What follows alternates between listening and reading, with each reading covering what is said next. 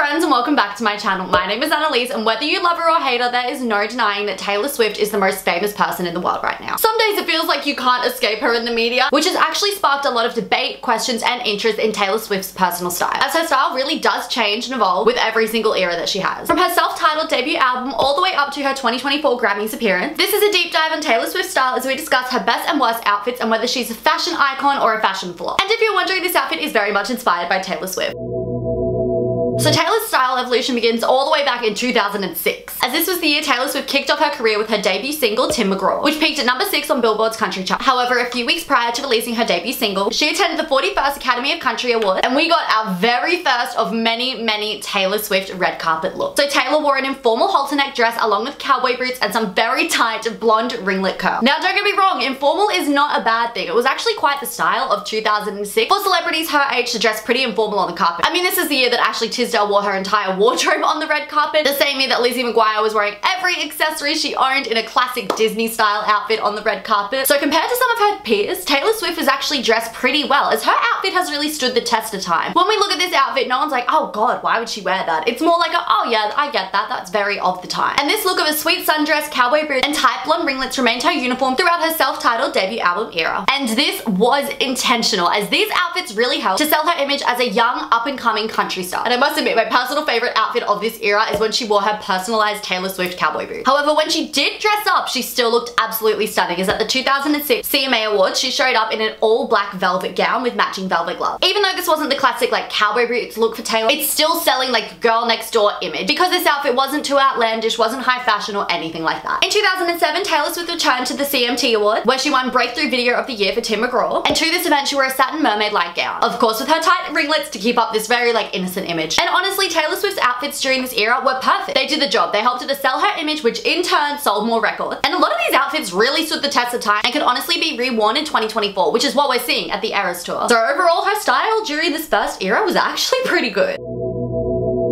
In 2008, Taylor Swift entered her Fearless era, and this is when she really began to make waves in the country music scene. During this time, her outfits of course reflect her album's romantic fairy tale and princess energy. Taylor was often seen wearing ball gowns, corseted bodices, tulle skirts, and was always covered in sequins. Basically, if you could imagine a princess wearing it, Taylor Swift was wearing it. An excellent example of this is the drop waist lavender dress that she wore to the 2008 Grammy. Or in her infamous music video of You Belong With Me, which I know we all sang at our school disco, Taylor is once again wearing a romantic drop-waisted corseted dress. However, as this era went on, Taylor Swift actually began to swap out her cowboy boots for some sleeker riding boots and some high heels. And this was signifying her slow transition into pop music. And at the 2009 Grammys, which yes was the year that Kanye West interrupted her, but that's not what we're talking about. We're talking about her style. We really started to see her style evolve, as if we look at all of her previous red carpet looks compared to this one, this outfit is definitely more mature. It's still very much in her personal style of being girly and feminine, as after all, the outfit is covered in sequins, but it doesn't give off like Disney princess fairy tale vibes like the rest of her outfits did. In 2010, Taylor Swift entered her Speak Now era after releasing her third album, and this era was all about lush aesthetics and still had like an element of fantasy. During this era, Taylor Swift's feminine and girly style remained, however it was becoming more sophisticated, especially on the red carpet. Also, I should note that she did wear a lot of purple hues during this time, which was a nod to her album cover where she's wearing a beautiful purple dress. And it's during this era that her curls start to not be as tight and we begin to see her love of red lipstick, really signifying that like she's growing up. In 2010, she attended the Grammys in a fully sequined gown, which honestly, I don't love, but in 2010, this would have been extremely stylish. Especially with those oversized earrings, she would have been the envy of prom girls everywhere. And then later on this year, Taylor Swift attended the Met Gala in a Ralph Lauren dress, and she looked absolutely stunning. However, it was later this year that we saw the biggest switch in Taylor Swift's style so far, as she attended Roberto Cavalli's 40th anniversary party in a short, tight sequin LBD with super high heels. At the time, it was almost shocking to see Taylor Swift dressed so grown up, so sexy, as she'd never worn anything like this before, but honestly, it worked so well for her and she looked amazing. And we continue to see Taylor wear outfits like this throughout the year, such as to the Vanity Fair Oscar party, where she wore a short gold mini dress. And again, I really loved Taylor's style in this era. I especially love how her style is evolving away from like the love-struck teenager and more into like the grown-up superstar that she's becoming, whilst of course still maintaining her like feminine energy and love for spark.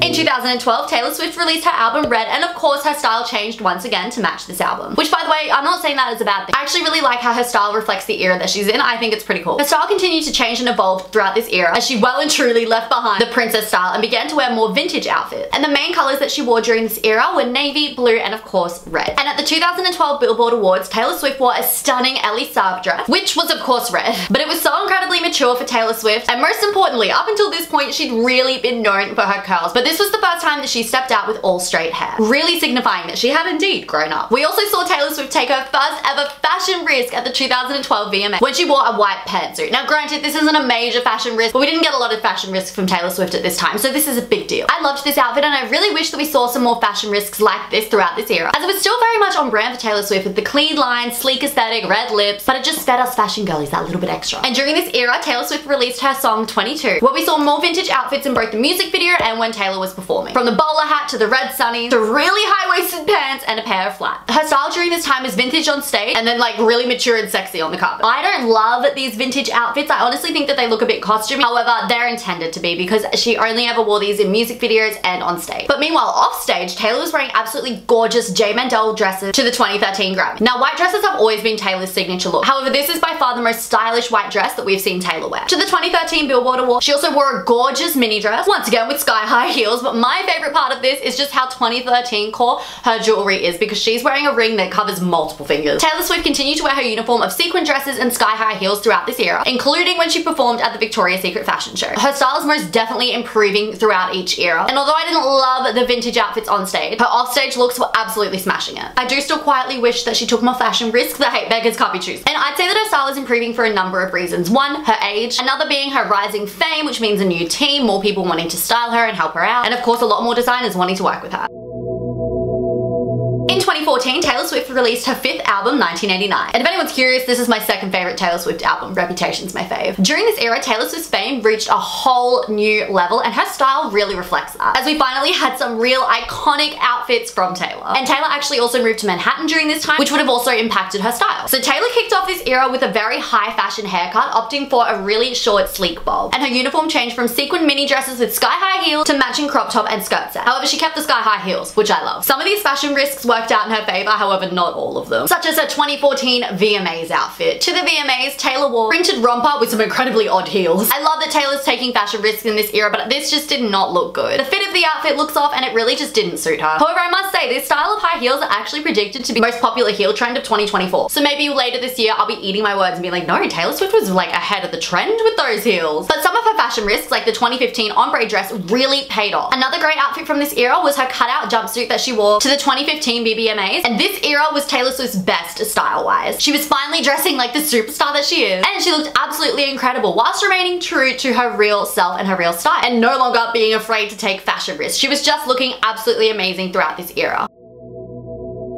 So in 2017, Taylor Swift released her album Reputation. And this was by far the biggest shift in Taylor's style ever, as she went from being like an American sweetheart to don't mess with me. During this time, her streetwear outfits consisted of cargo boots and big hoodie, whilst all of her performance and red carpet outfits were black. But of course sparkly. I mean, it is Taylor Swift. At the 2018 Music Awards, Taylor Swift looked absolutely amazing and so fashion forward when she wore a Balmain dress along with some or is it Balmain? I don't know, I'm Aussie, we say Balmain here, so I'm gonna say Balmain, but it might be Balmain. And she also wore some matching Balmain or Balmain boots, and she just looked so incredibly stylish and edgy in this outfit. She also wore a sheer Versace gown throughout this Reputation era, where she looked absolutely incredible. However, this era was extremely short-lived. We didn't get to fully experience Taylor Swift's edgy revenge era outfits, which I think is really disappointing. It just feels like wasted potential here, style-wise. Like, imagine if Taylor Swift had stepped out in an outfit similar to Dua Lipa's black Versace dress, or if she'd stepped out in like something all leather. I just think the opportunities were really missed with this era. However, honestly, I probably shouldn't be too picky, as in 2019, Taylor Swift's style really went downhill when she entered her Lover era.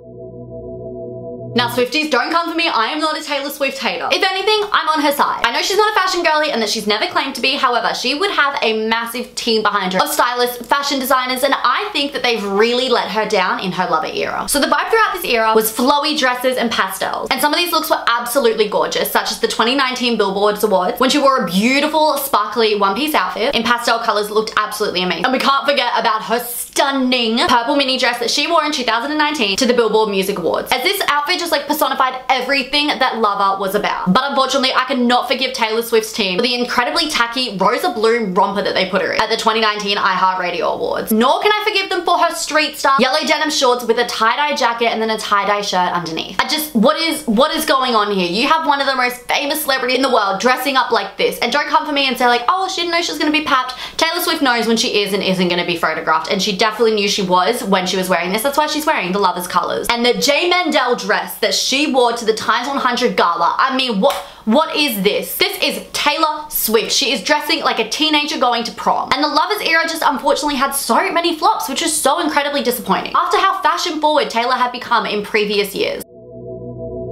So in 2020, when we were all in lockdown, Taylor Swift released 2 albums 5 months apart, Folklore and Evermore. Both albums had a very similar aesthetic, which was very fitting for the time period, as it was all about being cozy, wearing big sweaters, lots of velvet and flannels, and of course, a braid. In her Evermore cover, Taylor Swift was wearing Stella McCartney, and I absolutely loved this outfit. It was so perfect for the time, like we're all stuck at home being cozy, and this was just an absolutely perfect outfit. Now, since this was lockdown, we unfortunately didn't get many looks from Taylor Swift. However, the one that we did was thankfully iconic, as she attended the 2021 Grammys in an amazing Oscar de la Renta dress that was covered in flowers. Not only did this perfectly encapsulate her Folklore and Evermore era, but it was so incredibly stylish and fashion forward and just everything we need from Taylor Swift's outfit. And especially after all those fails from the Lovers era, we really needed this.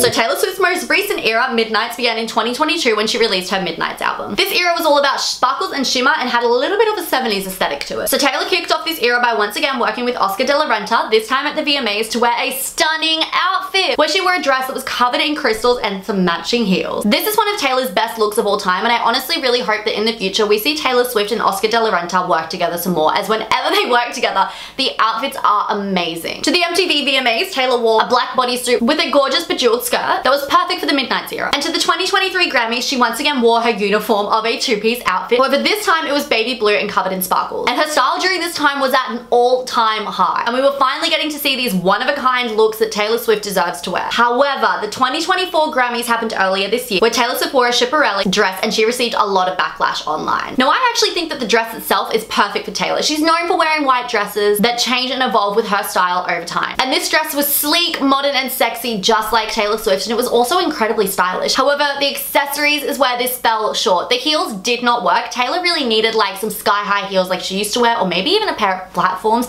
The chains were doing nothing for her, and the gloves just distracted from the dress. And that hair, her hair did not look like it had been done. And this outfit had such potential to look good, but it just fell short, which was extremely disappointing. And again, this isn't to Taylor herself. She's never claimed to be a fashion girly, but she has some of the best people in the world working for her, and they let her walk out in that. I just don't think that they are putting her in the best outfits possible, which they should be. I mean, it's quite literally their job. However, Taylor has recently announced her new album, The Tortured Poets Department, which of course means a new era and new outfits, which I am really excited to see. So I really think that Taylor Swift's style has come a long way, and she is finally becoming a fashion forward girly that she deserves to be. And I really hope that in this upcoming era we're gonna see some more one-of-a-kind outfits, and that we never have a repeat of the Lovers era ever again. And that is my deep dive on Taylor Swift. I am so sorry if I'm like a sweaty mess in this video. It is actually like 47 degrees in this room right now, which is insane. But if you enjoyed this video, be sure to subscribe to my channel, and if you want to be styled by me, I have my very own styling business. I'll have the link to purchase down below. It's really affordable, and you can receive 1 to 2 outfits from me.